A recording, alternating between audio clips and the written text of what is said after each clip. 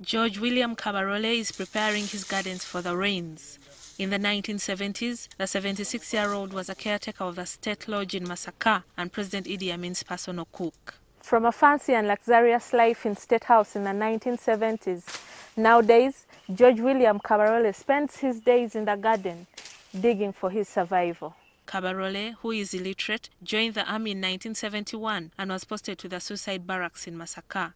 6 months later, he was taken to the officers' mess as a cook. Lieutenant Colonel Isaac Maliamungu, a former corporal in the Uganda Army before Amin's coup, was the commanding officer of the suicide barracks. In 1972, he recommended Kabarole to work in the State Lodge.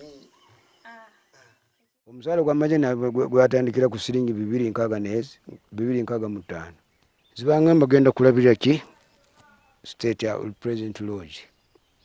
Then olina kuyamba omuzeeyi wabaze yasimanga emmere yange gye mufumbidde. N'atuuka n'okugamba abaana bwinyi mwakolako koosi naye ati William teyakola koosi ate emmere ye nnungi. Amin loved Kabarole's cooking so much that he took him along on most of his international trips. Kabarole says his boss loved local food and never drank alcohol. His favorite drink was Schweppes soda. Yayagalanga kawunga. N'enkoko eseeraseera ezo okusiikasiikako bulungi naye nga teri si nzito, sirina supu. Ennyama y'embuzi aba agyagala. Oluusi najjanga wana waffe manga nga tannafa awo ninfuna akalo kange bwange ninange muzeeyi ayagala nnyo akalo kamufumbireko akalo akange. Waliwo lyabanga asangise najja tubeerawo yingira tugenda mu National Park Kabamba eyo neyeetola oluusi ayagadde mbogongeyo bansama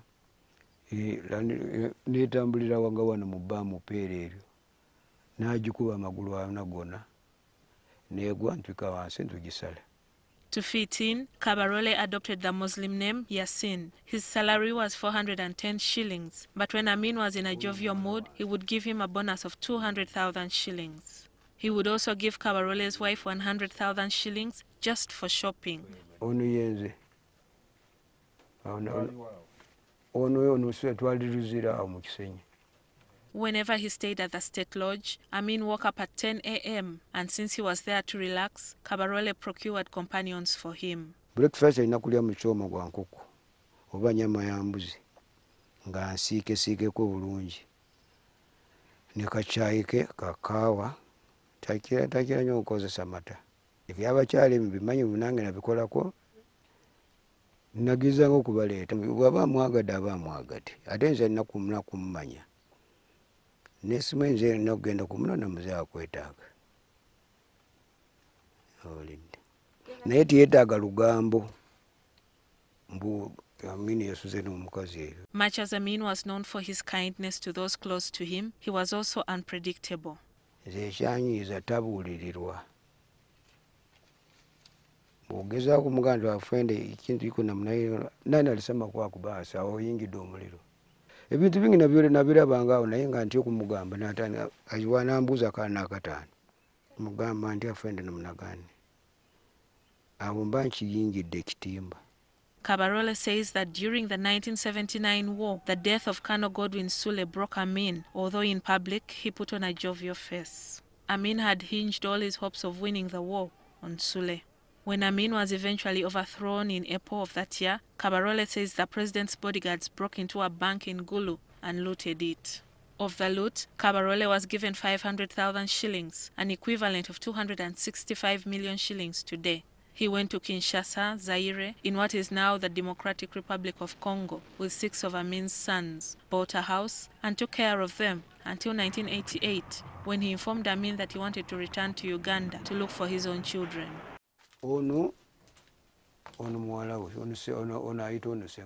On his return, Kabarole had $100,000 sewn into his jeans to evade immigration agents. Unfortunately, when he went to reclaim his house in Chimwanyi, Masaka, he was arrested and incarcerated in the Masaka Armored Brigade barracks for 3 months. The $100,000 disappeared inside the barracks. Naina $10,000 zaali ziwera. zaali ziwera zaafwa. Ate ngo bangamba nti usirudi hapo kuuliza habari ya pesa yako. Mwami emyaka mingi na maisha ngo saving ngali nkola nje mmere ya bwere naye ampa bambi umusaya wa Katonda simunenya sente yazimpa wabula okukyakala kuzaala kwasika.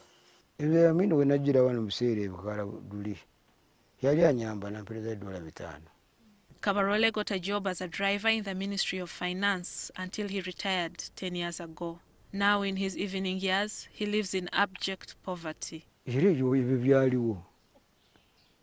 byaliwo nga matete ntuso kubonabonera mu ggwanga lyange eri mbadde mbonabona ate kati nzize nenu kubonabona kino nga kitalo n'enguma era yeno ennaku eriwo n'eno ennyumba sandibadde mu eno ennyumba nasooka gansani simanyi nti ndidda mu nyumba y'ettaka naye ate yino gyendemu olaba simu yange kadi newozeeko ono 10,000 kweruli bwe nteekako ebitaano babitemerayo. Kabarole spends his time reminiscing about the good life in the 1970s and the more than 8 wives he once had. His aspiration, when he gets money, is to marry a young woman to keep him company. Gillian Nantume, NTV.